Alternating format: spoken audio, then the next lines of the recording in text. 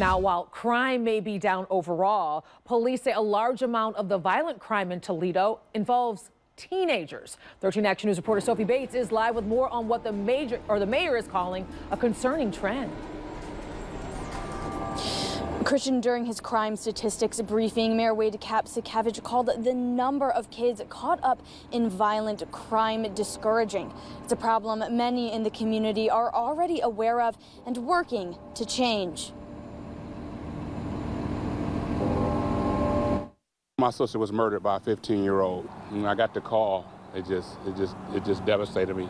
Not a day goes by that I don't think about my baby sister. Willie Knighton's sister, Sadari, was a Happy Pizza delivery driver until her death in 2018. She went to deliver her last pizza, and a 15-year-old shot and killed her for 33 cents.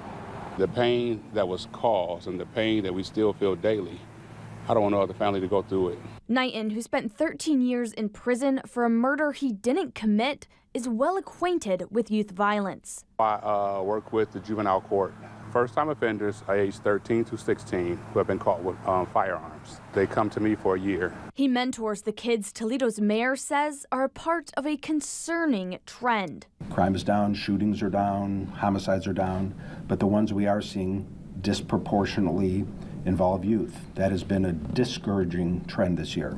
It's sad, but it's so true. It's hard when you're dealing with youth because they know it all, or at least they think they know it all. And they make a lot of rash, fast decisions, and some cost them a lot of years incarcerations. Some cost them their lives. He says peer pressure and neighborhood gangs are two major factors contributing to the violence. The kid doesn't take much to steer them in the right direction, or the wrong for that matter. His advice for young people? Follow your heart.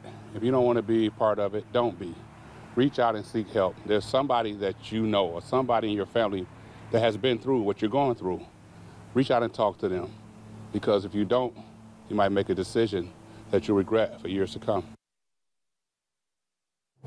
Knighton also has some advice for adults. He's encouraging people to love on the kids in their lives while also holding them accountable. Christian?